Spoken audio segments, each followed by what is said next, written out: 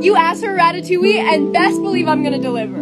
There is absolutely no debate that the ratatouille from the movie looked unbelievably good, and I'm gonna try and do that justice today. We start off by slicing 1 to 2 zucchinis, yellow squashes, tomatoes, eggplants, and then get a pan super hot, add olive oil, and then 1 red bell pepper and 1 yellow bell pepper. I picked some fresh basil from the garden and then added it to the peppers along with a clove of garlic and 28 ounces of crushed tomatoes. Next, give it a sprinkle of some salt and pepper, and then give it a little stir. And then we artfully arrange all of our veggies. I started out with a stack of the 4 and then swirled it around until I made it to the end and seasoned it up with some salt and pepper. The crowning glory that goes on top of this ratatouille is the herb mixture. It's a little bit of thyme, parsley, basil, garlic, and some salt and pepper.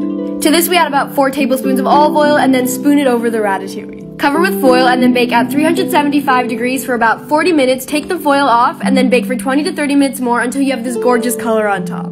And that's it, ratatouille fit for the critic Anton Ego himself.